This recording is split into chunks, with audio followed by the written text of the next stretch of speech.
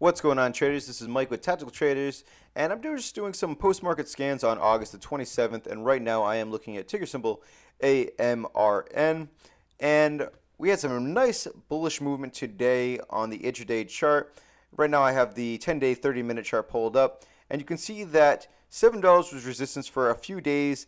It kept being rejected. It had a slight pullback, a little more of a consolidation before coming back up with some extra volume, breaking above that, and did slightly dip below, but right back above that, held above it, and then the following day, that nice bullish movement up.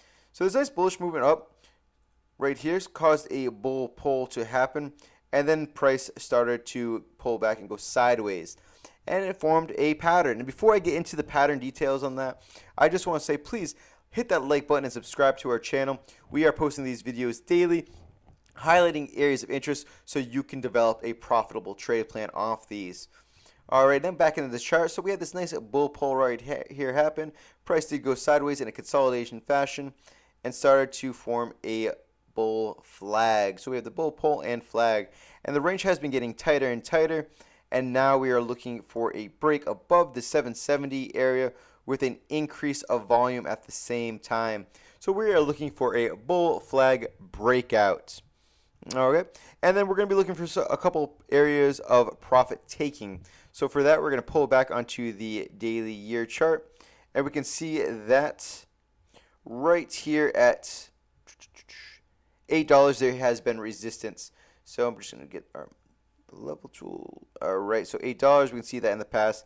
This has been an area where price has been struggling to get above, and then once it does enter that, it could possibly, go up to even $10 a share, where I see the next area of resistance being.